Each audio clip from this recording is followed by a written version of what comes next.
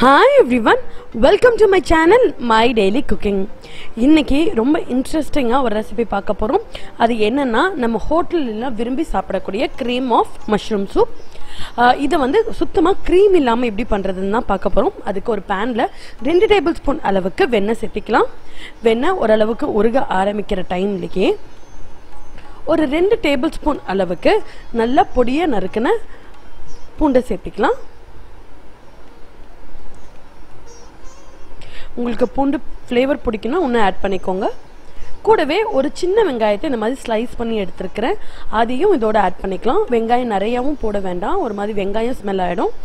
பெரிய வெங்காயமாக இருந்ததுன்னா பாதி வெங்காயம் போடுங்க, அதுவே கரெக்டாக இருக்கும். அது நல்லா சாட்டே பண்ணணும். வெங்காயம் கலர் மாறின உடனே ஒரு 150 கிராம் அளவுக்கு மஷ்ரூம்ஸை இந்த மாதிரி ஸ்லைஸ் பண்ணி வச்சுக்கோங்க. அதையும் இதோட ஆட் பண்ணி நல்லா சாட்டே பண்ணிக்கலாம். மஷ்ரூம்லேருந்து இயற்கையாகவே வந்து தண்ணி வந்து வெளியில் வரும். ஸோ அந்த தண்ணி வத்துற வரைக்கும் நம்ம வந்து சாட்டே பண்ணால் கரெக்டாக இருக்கும்.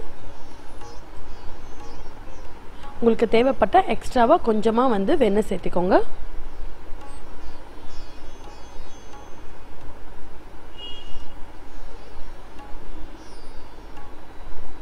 பாருங்கள், மஷ்ரூம் நல்லா வதங்கிருச்சு.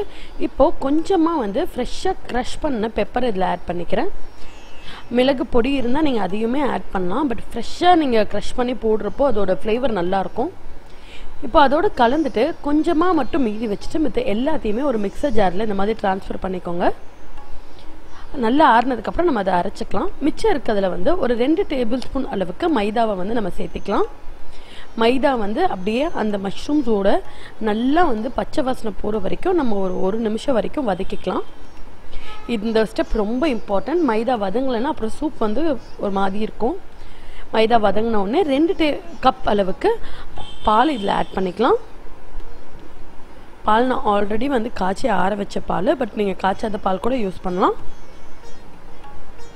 இந்த டைமில் வந்து கொஞ்சம் முடிஞ்ச அளவுக்கு கை விடாமல் வந்து நம்ம கலரணும். அப்போ தான் வந்து மைதாவும் அந்த மில்க்கும் சேர்ந்து கெட்டி ஆகிறப்போ நமக்கு லம்ப்ஸ் போகாமல் இருக்கும். இப்போ பார்த்தீங்கன்னா அந்த லிக்விட் ஃபார்மில் இருந்து ஒரு கிரேவி டெக்ஸ்சரில் வந்து இப்போது வந்துருச்சு. ஸோ இந்த டைமில் நம்ம ஆல்ரெடி அரைச்சி வச்சுருக்க அந்த மஷ்ரூம் பேஸ்ட்டை வந்து இதில் ஆட் பண்ணிக்கலாம்.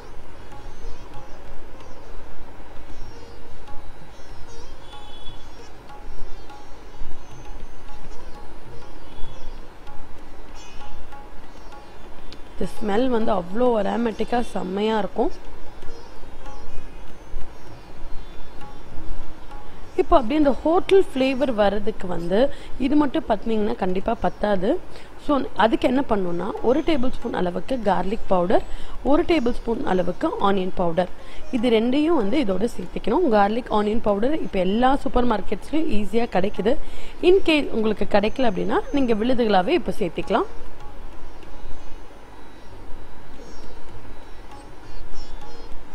இப்போ பார்த்தீங்கன்னா இந்த மேகி வெஜ் ஸ்டாக்குன்னு சொல்லிட்டு உங்களுக்கு கடையில் கிடைக்கும். அதில் வந்து ½ கியூப் நான் இதில் ஆட் பண்ணுறேன். சப்போஸ் உங்களுக்கு அந்த கியூப் கிடைக்கல அப்படின்னா எல்லா காய்கறியிலும் போட்டு வேக வச்சு அந்த தண்ணியை மட்டும் இதில் ஆட் பண்ணிக்கோங்க. இப்போ நான் வந்து இந்த சூப் எவ்வளோ திக்னஸ் எனக்கு தேவையோ அந்த அளவுக்கு தண்ணியை இதில் ஆட் பண்ணுறேன். நான் கிட்டத்தட்ட ஒரு 2-2.5 கப் அளவுக்கு தண்ணி இதில் ஆட் பண்ணேன். ஸோ இது வந்து ஒரு 2 நிமிஷம் கொதிக்கட்டும். ரொம்ப பாயில் ஆகி வரணுன்ற அவசியம் இல்லை. சும்மா நல்லா அந்த சூடு ஏறுனா போதும். அவ்வளோதாங்க. ரொம்ப சுவையான ஹோட்டலில் கிடைக்கக்கூடிய cream of mushroom soup ready ஆகிடுச்சு. உங்கள் வீட்டில் குட்டீஸ்லேருந்து பெரியவங்க வரைக்கும் எல்லாத்துக்குமே ரொம்ப ரொம்ப பிடிக்கும். இது கண்டிப்பாக ட்ரை பண்ணுங்கள். பண்ணிவிட்டு எப்படி இருக்குன்னு உங்களோட வியூஸை கீழே இருக்க கமெண்ட் பாக்ஸில் எனக்கு அனுப்புங்க. நீங்கள் நம்ம சேனலுக்கு புதுசாக இருக்கீங்க, நம்மளோட சேனல் கண்டென்ட் உங்களுக்கு பிடிச்சிருக்கு அப்படின்னா நம்ம சேனலுக்கு சப்ஸ்கிரைப் பண்ணிக்கோங்க. பக்கத்தில் இருக்க நோட்டிஃபிகேஷன் பெல் பட்டனையும் கிளிக் பண்ணுங்கள். நன்றி. மீண்டும் ஒரு நல்ல வீடியோவில் உங்களை மறுபடியும் சந்திக்கிறேன். அது வரைக்கும் பாய்.